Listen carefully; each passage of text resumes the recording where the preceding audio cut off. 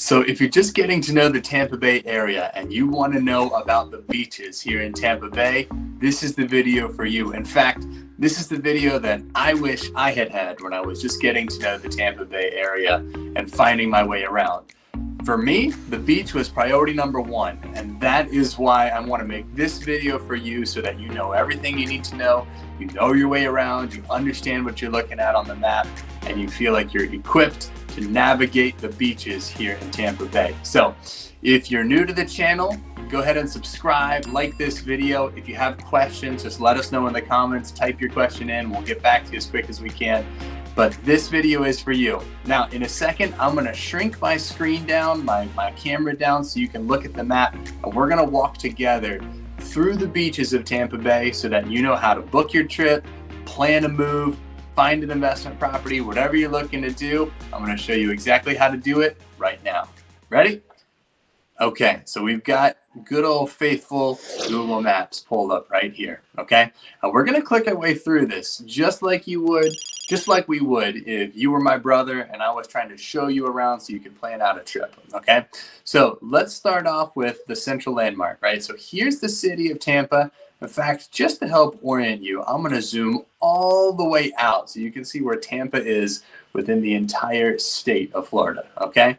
One of the beautiful things is that you've got Tampa close to Orlando, about an hour-and-a-half drive, and then you've got the cities of Clearwater and St. Pete, okay?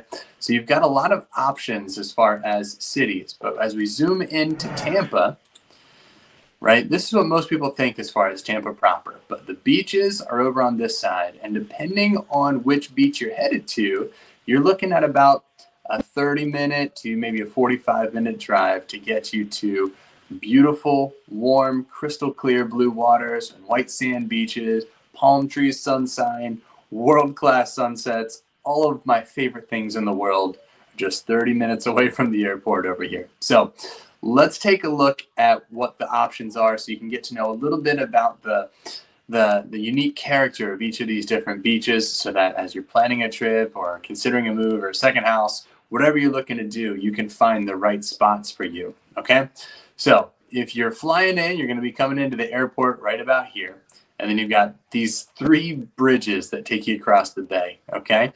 This top bridge over here takes you straight out to Clearwater. This is a beautiful drive, by the way. This bridge is one of my favorites. And believe it or not, there's even little beaches right along the bridge over here. Now, the water of the bay is not as beautiful as the water of the beach. Probably not surprising to hear that, but if you didn't know, now you know, okay? But you can have a nice little beach session over here if you don't care about the water visibility or the blue, the blue of the water, okay? Now, taking this bridge all the way across to Clearwater, Clearwater is what most people think of when they think about the beaches near Tampa. You're probably thinking of Clearwater, or you're thinking about St. Pete Beach. Clearwater is consistently named one of the top beaches in the world. In fact, recently it was named one of the top places to retire in the world as well, because Clearwater is known for its just pristine, exquisite, beautiful water, the best white sand beaches in the world, and it's got a booming tourist industry as well, okay?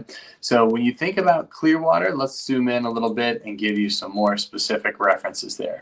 You're really talking about, most people are thinking about this area over here across this intracoastal waterway. Most people are thinking about Clearwater here, okay? And this area right across the bridge is going to be the most action-oriented. You can see a couple of little shots here just from Google Maps, okay? So you can get an idea of what we're talking about. It's like the Caribbean here in Florida, okay? You've got high-rise hotels, you've got all kinds of good things going on, you've got aquariums, all the tourist stuff that you could want to do is all right there. Now, it doesn't mean that it's all tourists, it just means it's a fast-paced setting for the beach, okay? Now, and maybe fast-paced isn't the only way to describe it, but when you look at it here, you've got wide beaches, blue water, and crystal clear visibility, which is a big thing to me as someone who likes to go under the water and look around. I'm all about the visibility, okay? And don't forget, the water is actually warm, so you can spend a lot of time in it. and the waves are small. So you don't have to worry about getting, beaten up by the surf, right? Whether you've got little kids and that's a concern for you. The water is it's like a bathtub. And most of the time, for all of these beaches, when you're in the water, you will be able to see your feet very, very easily. So you know what's going on down below you.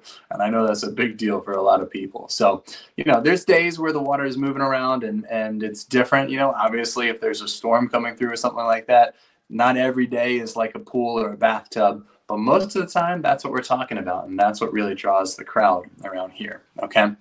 So Clearwater Beach is amazing. And if you start to get a little further up north towards Calidisi, it's a much more calm environment, right? But you've got to get across the bridge, drive up, and this state park is really just absolutely beautiful, scenic, lots of nature to enjoy right over here, okay? So let's work our way south as we go through this, okay? Down here from Clearwater, the next beach, and two things to understand, right? So this is Clearwater Beach, and this is the area of Clearwater, okay? So you see this red outline. Clearwater itself could be a big area, but Clearwater Beach is right over here, and it even goes across a little further down from this inlet, and then the next beach down is Bel Air Beach, okay? Bel Air Beach is known for, like the Fresh Prince of Bel Air, big old houses, right? It's a very luxurious part of town, and it's mostly private beaches that are assigned to residences. And then, all across this beachfront is, just beautiful, luxurious homes. Okay. So if you're looking for that, that is where you will find it, right?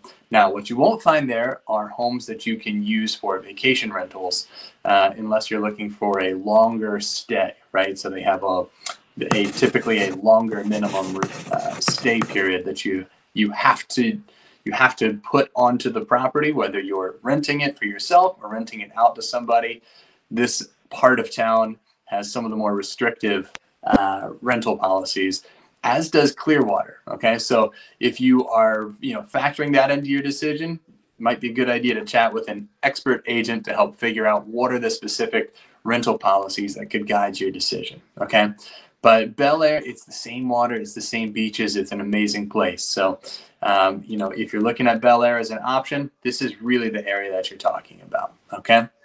All right, now, below Bel Air, we've got Indian Rocks Beach. And this is one of my personal favorites. This is one of the beaches that we go to most often because it's a hidden gem.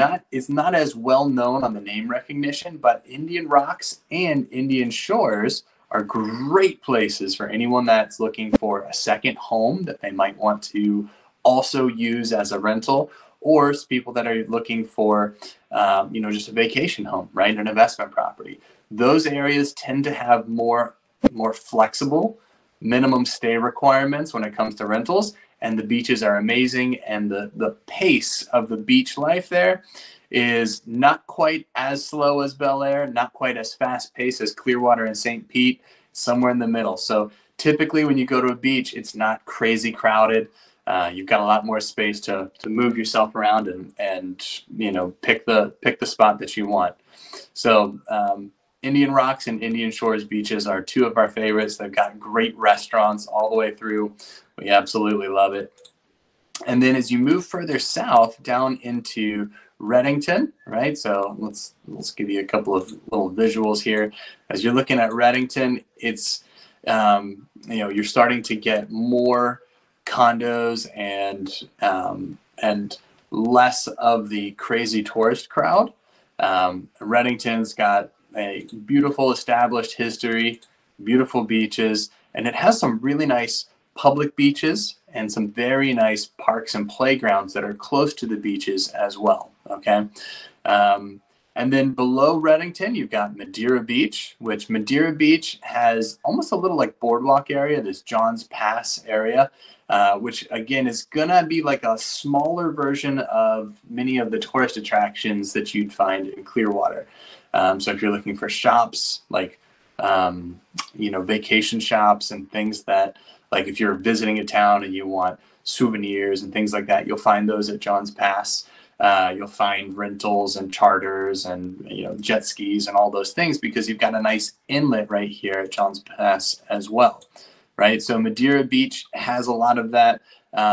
It's going to be in the same category as Clearwater, Reddington, and some of the places that have a longer minimum stay for a rental for a rental property. Okay, and then from there you've got Madeira Beach, Treasure Island, St. Pete Beach, which St. Pete is known as one of the best places to go visit. It's also a phenomenal place to live, not to be confused with the city of St. Petersburg. This is St. Pete Beach. And then below that, you've got Pass Agril, which a lot of people around here will call the Caribbean of the Tampa Bay beaches. And it's beautiful, calm blue waters, and it's a very bohemian atmosphere, lots of arts and culture and all of those things. Very, very relaxed atmosphere that you'll find right there in Pass Agril. Okay, so there's something for everybody, right? As you're getting to know the area, if there's something that you're looking for, a good agent, a good friend in the area can help guide you towards the right beach for you, and can help you make sense of a stay that you're looking for, or a move, or a potential second home. So feel free to reach out if you have any questions. Myself and our team, we're happy to help guide you through this. As local realtors, this is one of our favorite things to do. This is one of the things that drew me to the area, was really helping people make the most of this decision, because it's not just a great place to live, it's a great place to have a second home, vacation home, rental property. All of those things are available to you. Now, there's a lot of nuance to it, right? You want to learn flood zones and elevation and insurance and all those things factor in. So let's think all that stuff through if you're considering a life down here. But it's a phenomenal place to live and work, and it's no wonder why thousands and thousands of people are flocking down to this area. The secret is out, but it's still, the getting is still good. So you'll love the area. If you have specific questions, put them in the comments or reach out. We can schedule a call. But hopefully this has been helpful for you as you're just getting to know the area a little bit. All of these beaches are incredible. You'll have an amazing time in all of them. And as you find the right ones that feel like yours, there's something for everyone here in the beaches in Tampa Bay. So we've talked about the Gulf beaches, one of my favorite of the 7 distinct regions here in the Tampa Bay area. And if you've never been down here, you gotta check it out. You gotta put your toes in the warm, clear waters. You gotta walk through the white sand beaches. You gotta watch the sun sink into the ocean late in the evening with the sky turning pink and purple and blue. It's magnificent. You gotta experience it. And if you have any more questions about any of the things that we've talked about today or anything related to it, just put your questions in the comments. Let us know what you thought of the video. If there's anything else that you'd like to know, we'll include it in future videos. Remember, we're going to be covering each of these beach towns in their own video in future videos coming soon. So stay tuned. You're not going to want to miss it. And if you've thought about making a move to the area, you should really keep thinking about it, okay? Reach out to us. We've got an amazing team of real estate agents standing by, ready to help you think through the options and come up with a plan that you can pull the trigger on whenever you'd like to. So, thanks again, and we'll see you soon.